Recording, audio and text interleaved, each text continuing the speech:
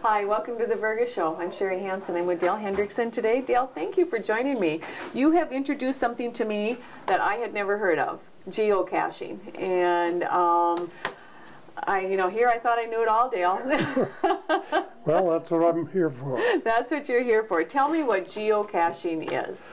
Well, it's a combination of two words, geo meaning the geographic, and caching. I want to make sure that that could be a misnomer. It sounds like they're going out searching for money. I thought that at first too. And it's spelled differently, but the sound is the same. But caching in this means hiding an object. Hiding an object. And what do you need to be a geocacher? Well, our tools are pretty simple. Yes, they are. And so... Number one, you got to yes. want to go out.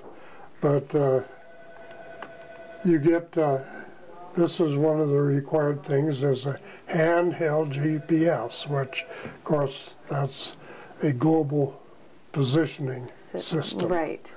And believe it or not, something like this, you could guide a aircraft carrier into port with it if you wanted to. But all we're doing is looking for electronic treasure, that's right? We're not looking for a destroyer or anything like that. We're just looking for things that people have hidden, and will give you the coordinates of where you might find it, but they don't tell you what it is. Okay, so you need a GPS and you need internet access. Right. And which you can get at the library if you don't have one. Right, you can go to the library, and the internet access will give you the coordinate of where a geocache is located. Right, but you have to join the Geocaching Society in order to get the coordinates. Okay, and there's no fee for that, is there? There's no fee. That's one nice thing. One plus. I liked that right off the bat when I was reading about it, and. So really, that's basically all you have to do. If you want to start in an hour, you can. You could. All right. You log into the internet and pick out a fancy name that you go by, and you officially are a geocacher. And so then what you do is you can either hide things, and this is one of the examples of things that could be hidden, or you could just be one of the treasure hunters. Now, how did you get started, Dale? Well, I happened to have picked up a copy of Explore Minnesota about 4 or 5 years ago, and there was an article in there on this new activity in the state that was catching on like a wildfire. So I read on a little further, and they called it geocaching. And then all you need is a computer and a GPS, and you're in business.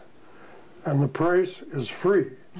And now they've got my total attention.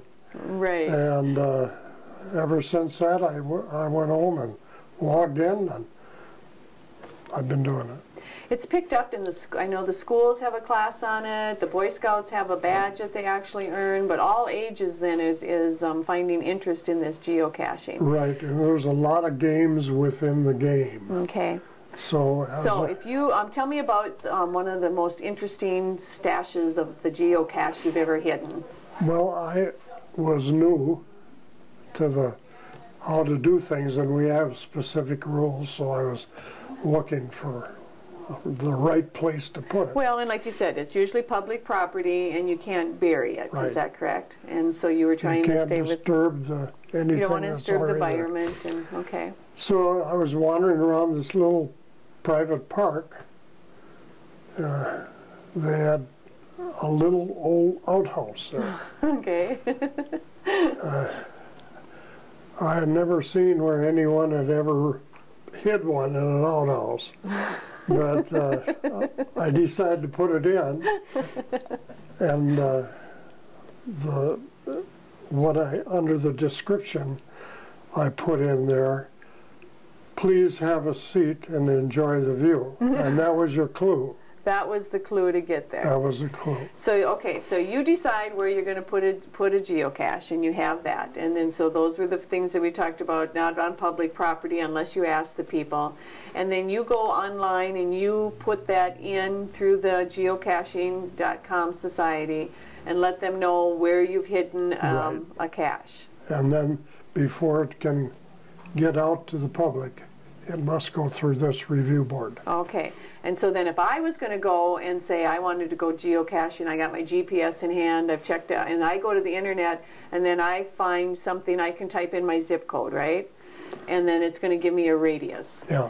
Now, if you were they'll stop you right there unless you're a member. Right. Okay. Now, if you're in Otter Tail County and you want to do this, how many geocaches would I be able to find in Otter Tail County? If you want to spend all summer doing it, there's pretty close to 300, I'd say, within Otter Tail County. Wow. I know Maplewood State Park has quite a few, and like you were saying, the city of Vergas has a lot of these little geocaches around, don't they? Right, and the state parks have a program going, and of course, they want you to visit all the state parks. Right. And so they give out little cards when you find the hide that they put out, and they have GPSs that they will loan you for the day to try it out. Oh, okay. So typically when you find and not all of them are this, but this is a nice geocache because it's waterproof, right? And so you take it, you hide it in a spot,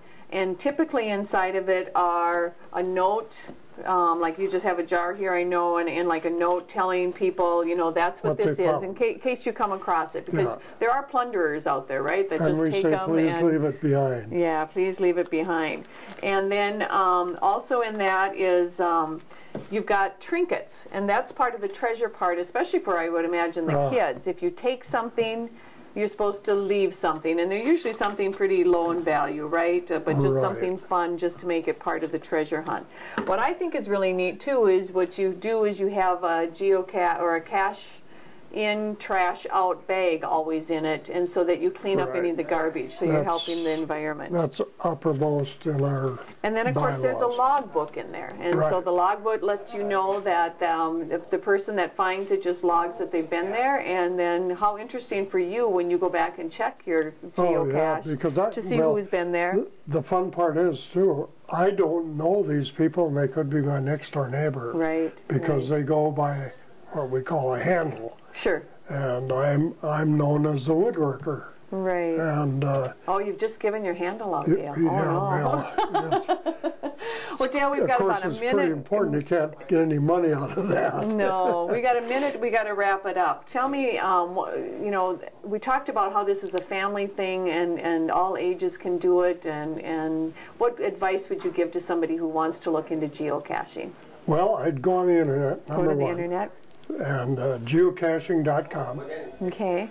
And you'll get probably on the first load a lot more than you really want to know. Right. But it's all in there.